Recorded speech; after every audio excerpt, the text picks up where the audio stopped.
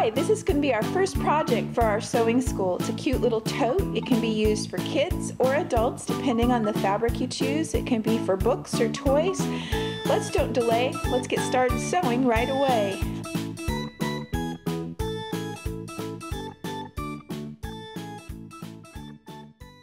So the first thing we're going to do is we're going to take 2 or 3 sheets, all right, put them together so they're nice and neat.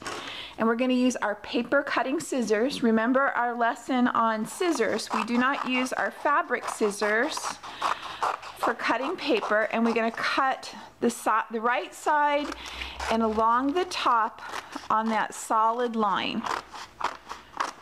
All right, then I'm going to put those aside and do the next set. So again, I'm just going to go up the right side and across the top.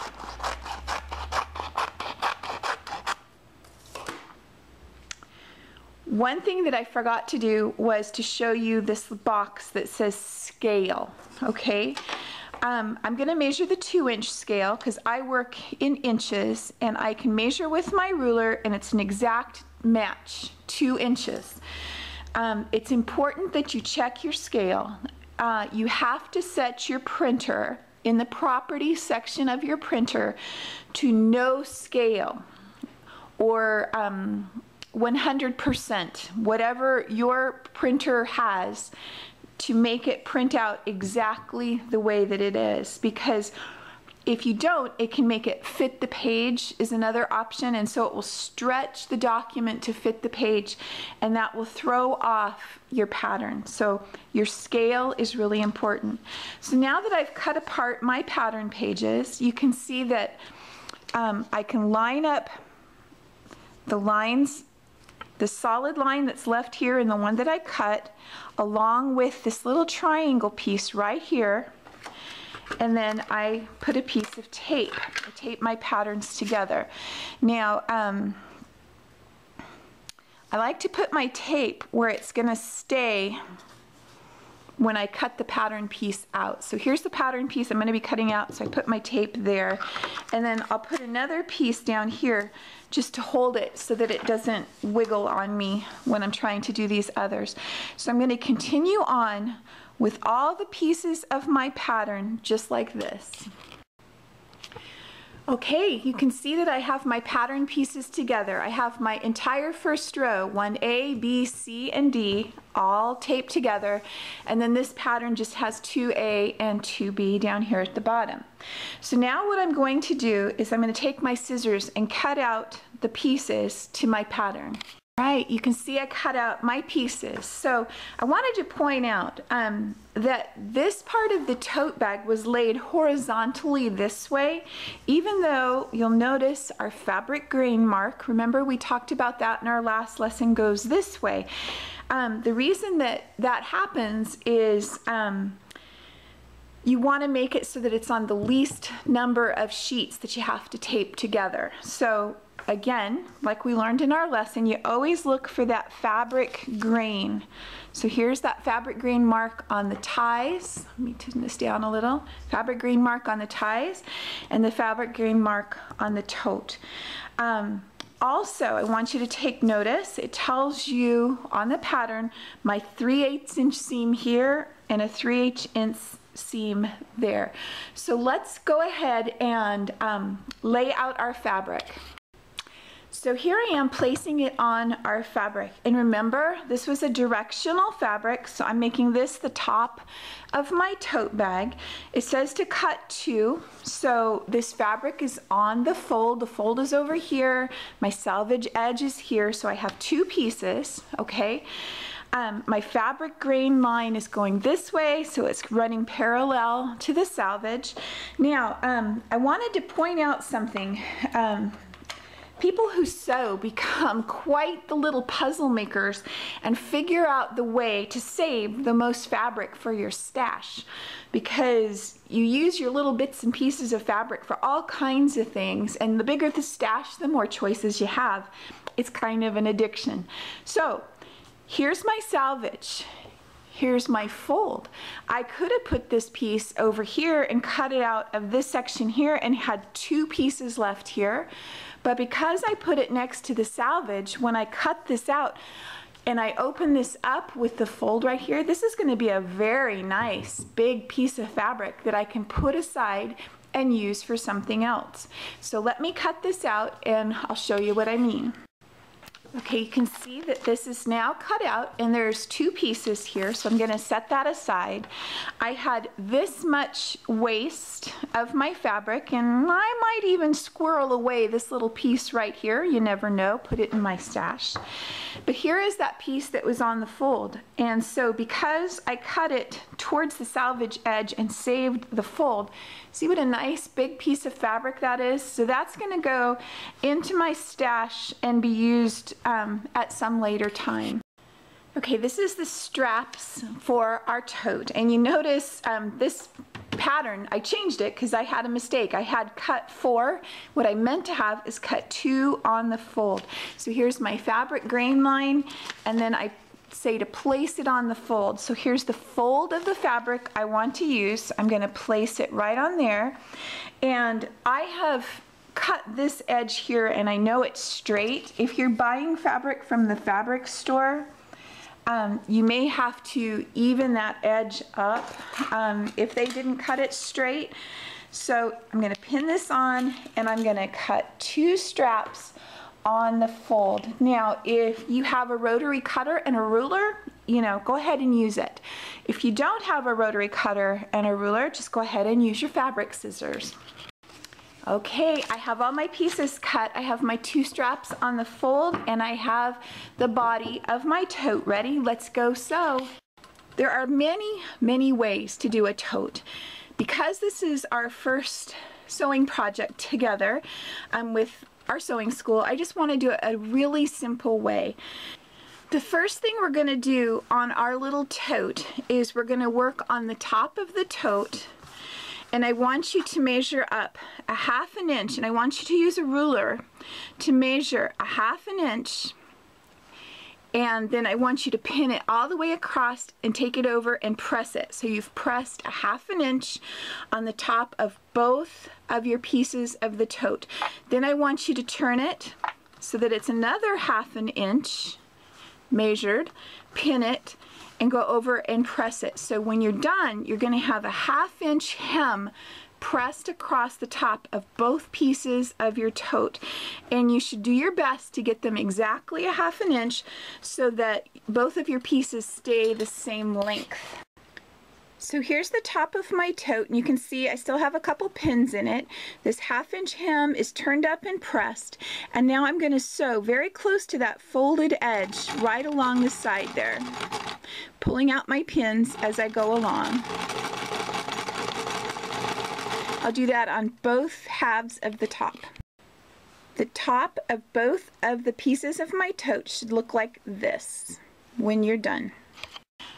So now we're going to start work on our handles, and we're going to turn them so that we place them right sides together like this, and we're going to sew a 3/8 inch seam down the entire length of both handles.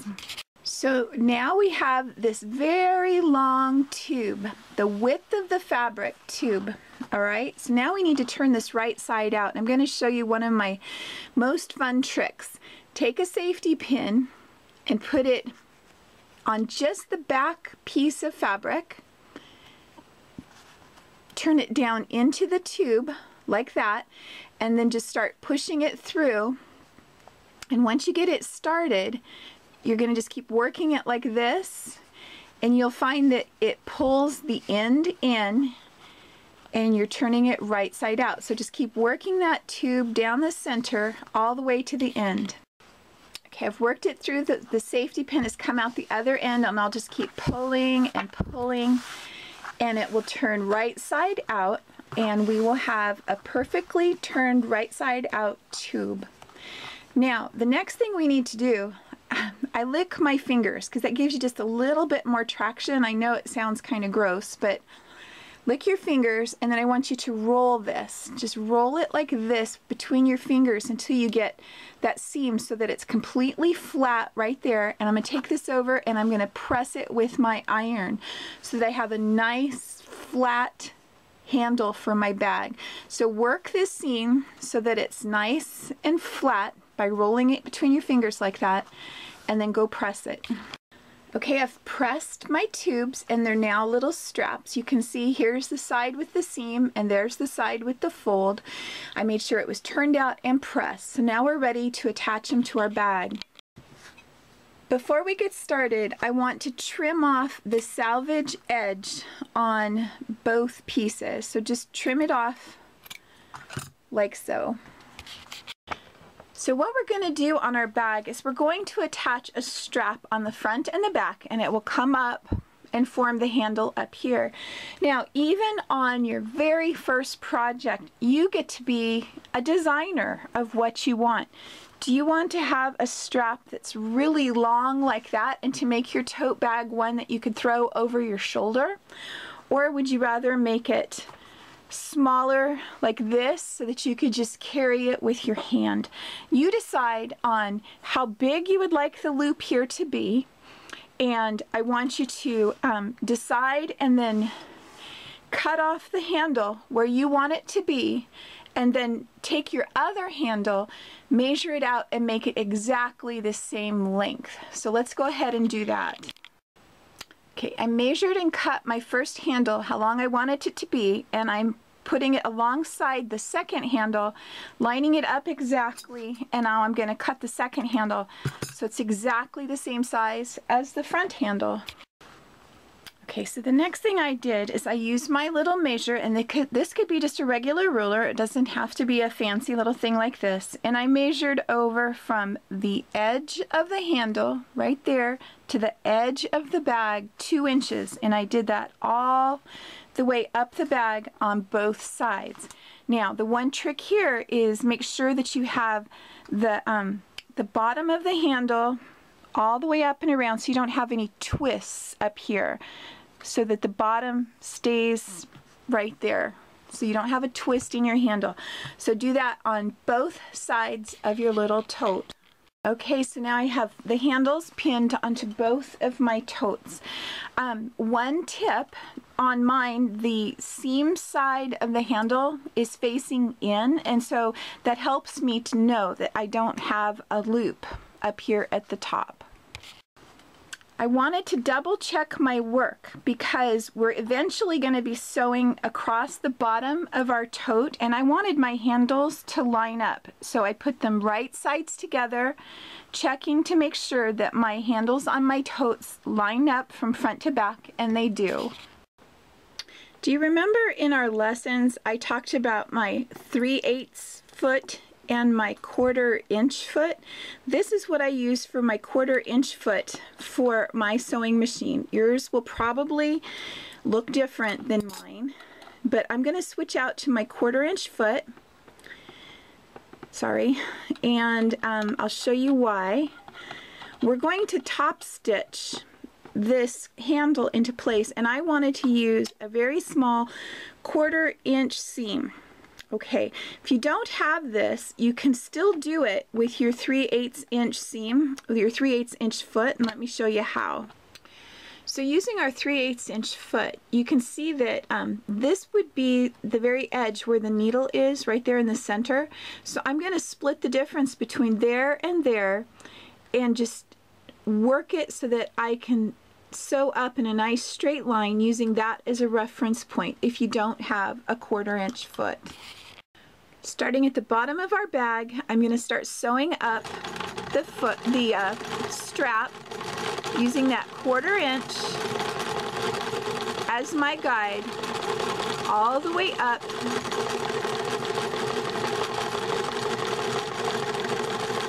to the top of my bag. All right, when I get to the top where the handle and the bag are at the edge right there, I'm going to back stitch 1, 2 times because there's going to be a lot of pulling that happens right there at the handle and the bag. Then I'm going to just continue going up the handle.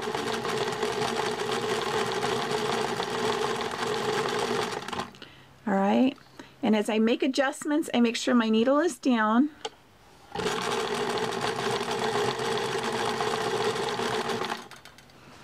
And I'm just going to keep going.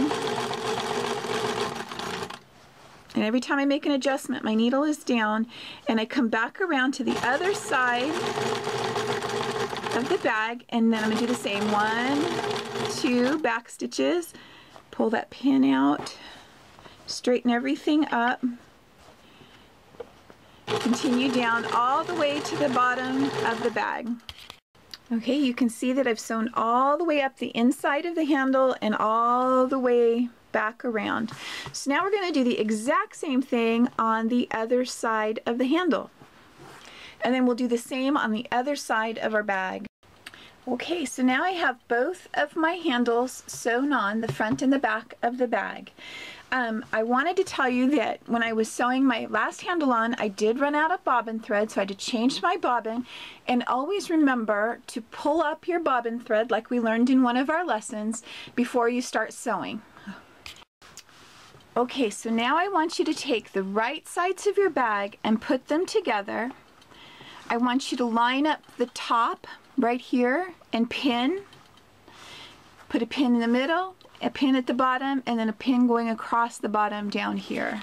So I have changed back to my 3/8 inch foot. All right, we're going to start down here at the bottom. Now in our sewing lessons, we individually overcast the edge of each side of our seam.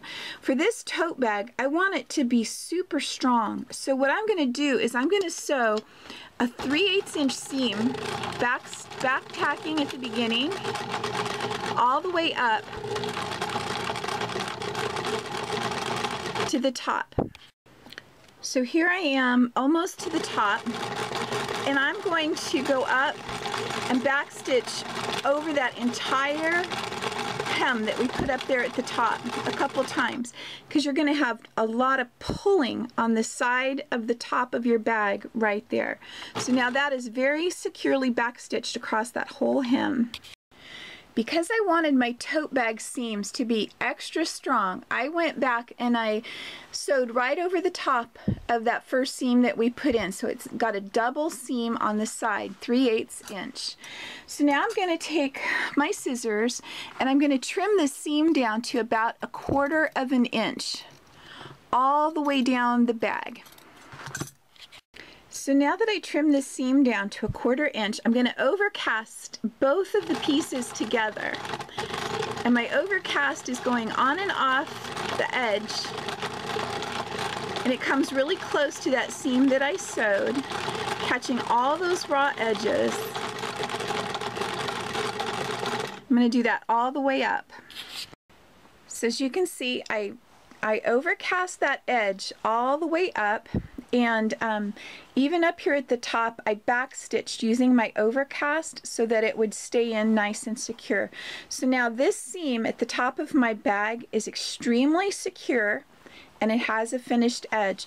So go ahead and do that on the other side of your bag, following all those steps, doing the double stitch, trimming it down to 1/4 and overcast, and do the same at the bottom.